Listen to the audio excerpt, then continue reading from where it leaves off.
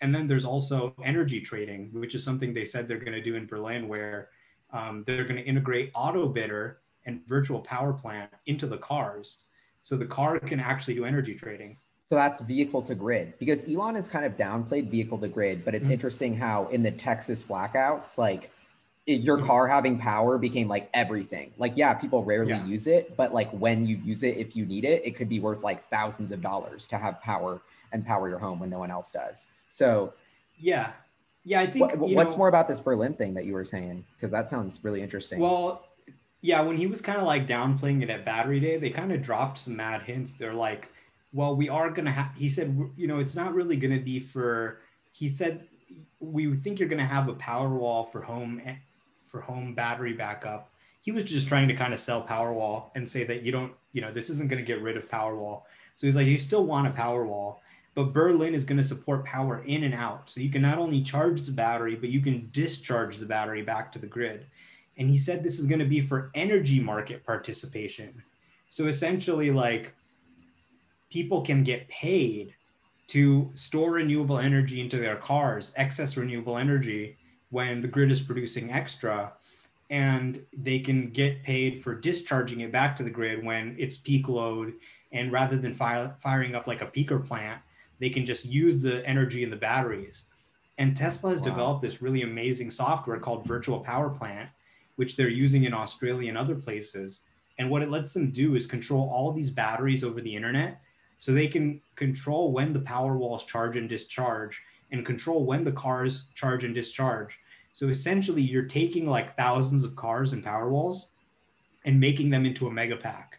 It can function exactly like a mega pack, but rather than being centralized, it's in everyone's home and just trading energy and making money doing that. And you're making money. So your car's making money for you, just like the robotaxi thing.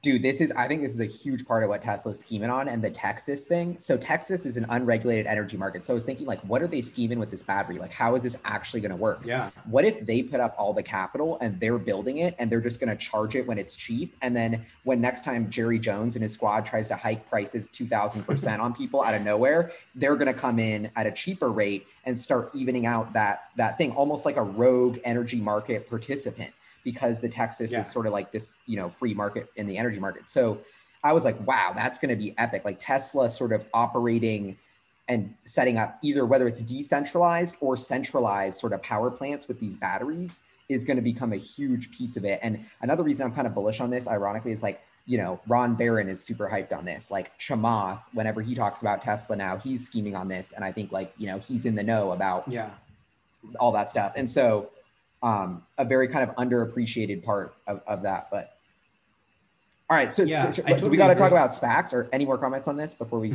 hit Lucid? So the last thing I'll say is that, like, we always talk about cars with Tesla, but Elon made the point that like the energy business is bigger than the car business, right? So you've got the cars, but selling energy to the cars is a much bigger market, and potentially much more lucrative in terms of earnings. Like, you could buy power for 12 cents a kilowatt hour. And then in these disaster situations like Tesla, where it's like, hundreds of dollars a kilowatt hour, you literally buy it for cents and sell it for huge amounts of money. And Tesla has this Autobidder software that literally does this in an automated way. It uses AI to predict the prices of power and buy and trade power based on that. So definitely that's an enormous business. Like, potentially, like in 10 years, some analysts have estimated like 30% of their revenue could come from energy rather than cars. And I think it could be anywhere from 30 to 50%, because you can sell that energy to every EV, not just Teslas. Wow. And there's, a huge increase in energy demand from the grid as everything goes electric. Think about your Cybertruck and your, semi truck. How much energy does that need? Where does that, all those problems, also opportunities for Tesla to create a business.